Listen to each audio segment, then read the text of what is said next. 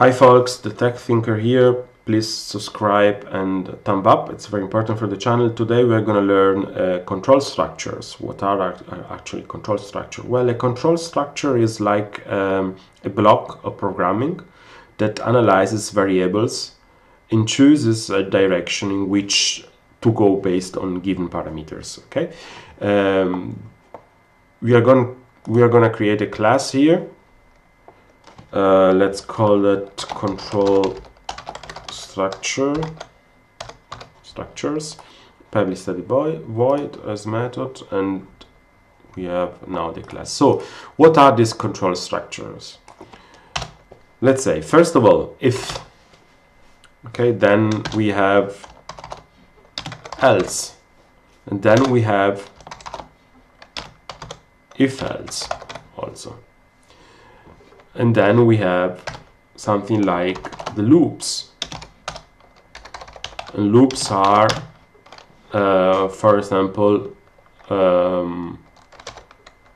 for, while. We have for each also, for each.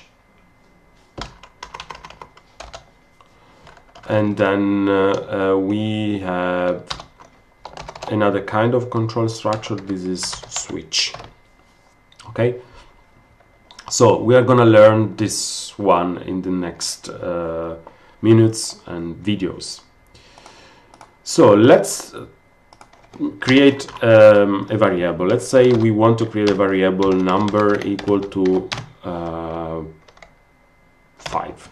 Okay, and then we want to use the control structure if, and we say if number, and then we have to choose the condition. What is the condition? Well, in this case we are going to use other kind of operators. These are the logical operators. For example, this one.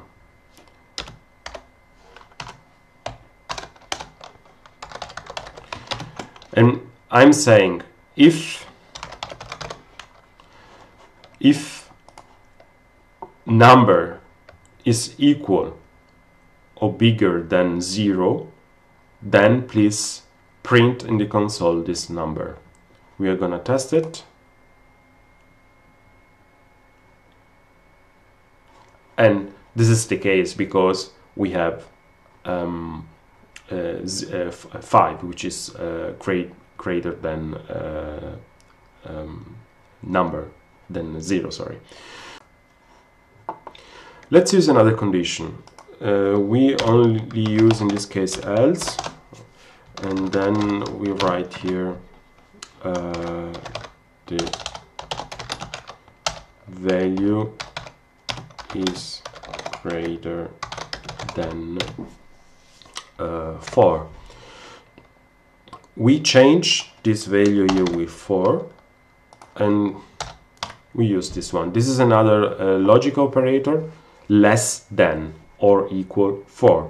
So we are saying that if number is less than 4 or equal 4, then please print this number in the console. If not, please print this value, and if we run it, we have here the value is greater than 4. Okay, let's create a new conditions. So let's say we create the variable int number 1 equal to we say 10.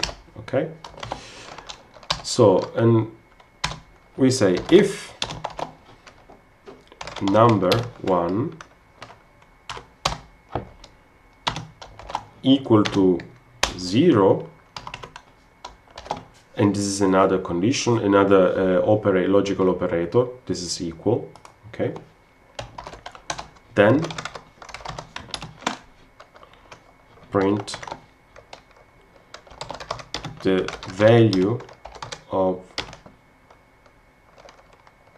this variable is, and then we print the value of this variable.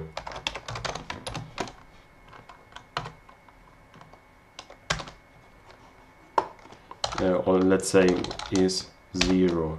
Okay. Else, if, so this is the second condition, number 1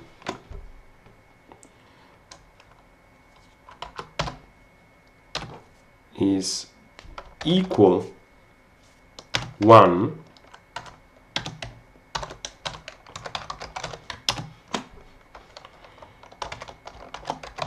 the value of this variable is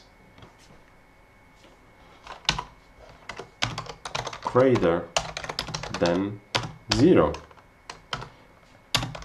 Else,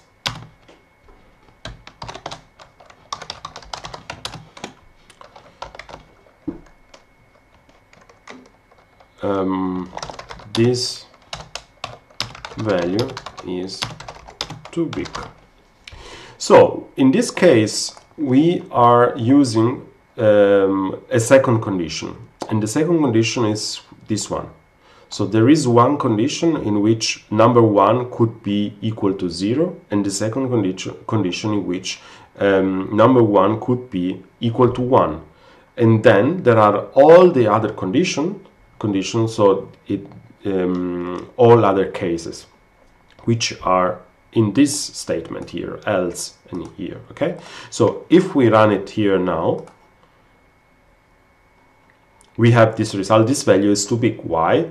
Because 10 is not equal to 0 and not equal 1. Okay, so if we write here 1 and we run it, we have the value of this variable is greater than 0, which is right. If we write 0, the value of this variable is 0, which is right, and this is this case. Okay, so let's create another variable. Let's say int tires equal to 3. Okay, and then we write if tires is not equal to 4, we print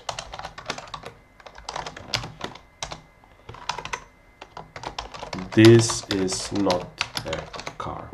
Okay, so this is another logical operator, not equal. So we have equal, we have not equal, and we have greater than, and we have less than. Okay, this is what we are using here in these statements.